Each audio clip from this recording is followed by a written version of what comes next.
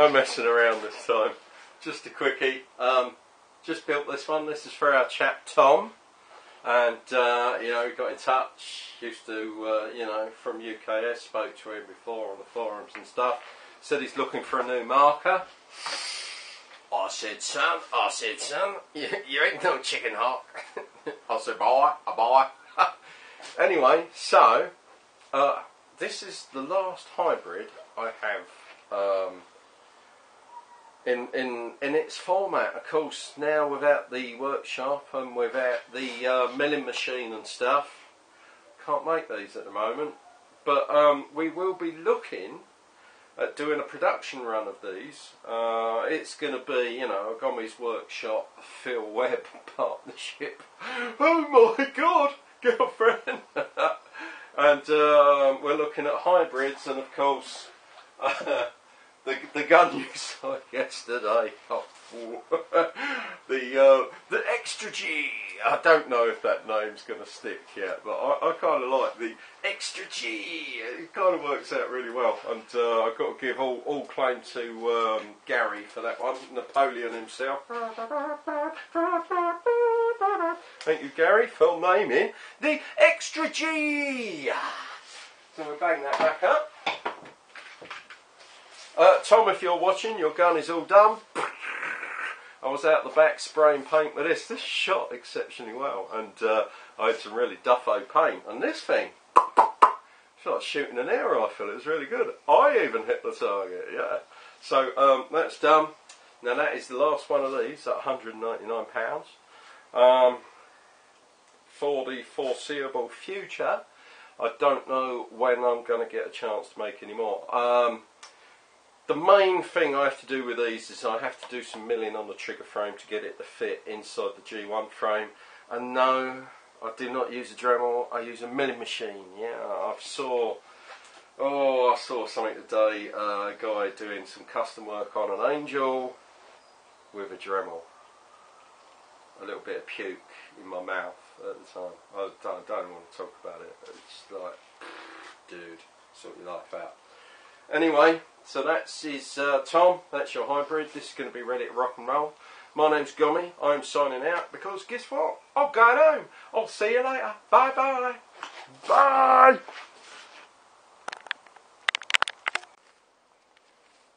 Oh dear. Oh, I'm out the back. It's a bit overgrown out here today. Just thought I showed you this the other day in the strange video, if you saw it, you know what I mean. This is the G1 mechanical Extra G, I think we named it, and I'm going to put some paint for it today, but I just want to show you how this thing shoots. It's like shooting an air rifle. It's so consistent, it's unbelievable. Watch this. You can see me old targets there, can't you? Watch how well this flies. Look at that! It's unbelievable.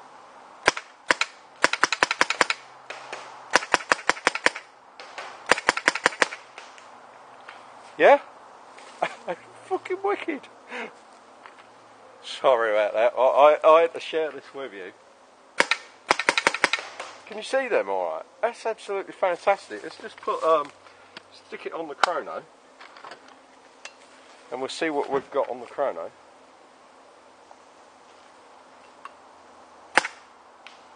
$280, so you know it's bang on the money.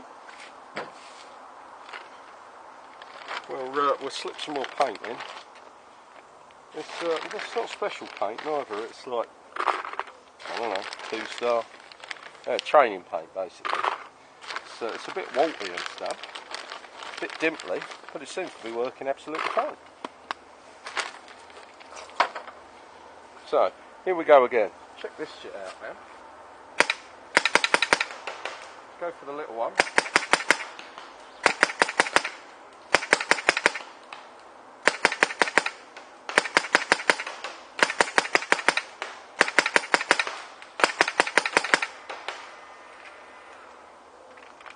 Let's get rid of that last ball that's in there.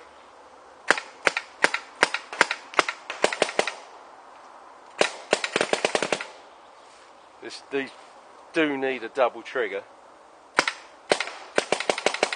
Okay, I'm glad I put that last shot out because it was still around in there. And of course with the on-off,